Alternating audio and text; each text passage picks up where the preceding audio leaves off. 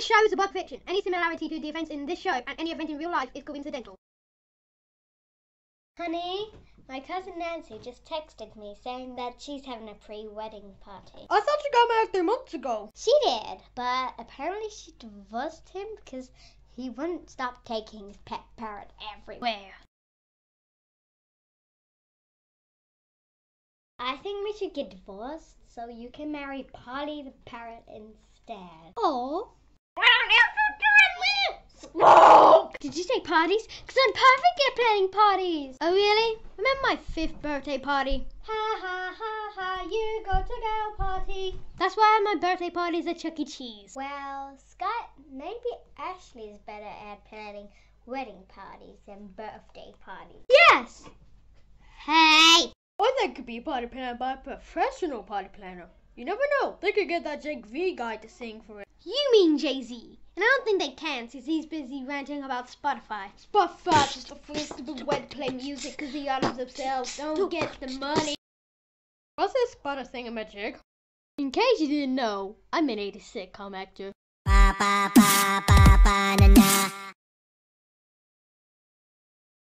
Hello, this is Harvey Seniormans speaking. How can I help you? Sure, anything for a rent. You're welcome, man. What was that all about? It was Brent. He wants me to put his commercial on the show. Are you gonna do it? Well, to be honest, it's up to the editor. Hey you! Are you living it? Joe's not bacon on everything, guys. Now get your butt down to Brent's 24 bacon. We got bacon hats, bacon shoes, and even bacon dresses that you can eat. So get your stupid butt down to Route 26 and get your bacon fix today.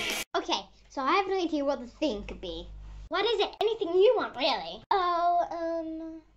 How about a normal pre-wedding party? We could be One Direction today, but not saying, because it's deaf. Speaking of One Direction, what's your favorite One Direction song? To be honest, I've never heard their music before. I might just get a party planner instead. Sorry, Ashley.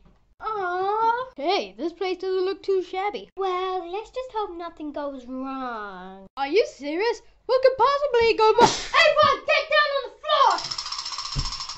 What if we don't want to get down?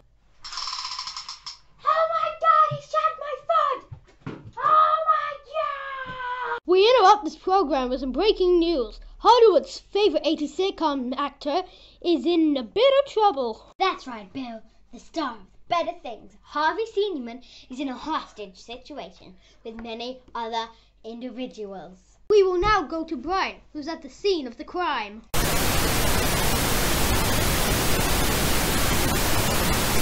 Okay, so they ran away, so I gotta show you a reconstruction of what's happening. We have this person, and he has a gun, and he's telling everyone to get to the floor like this person is, and he's probably stealing their money, and then jumping on them, and then puking on... Oh, what's this? The police have finally arrived. Everybody, shoot!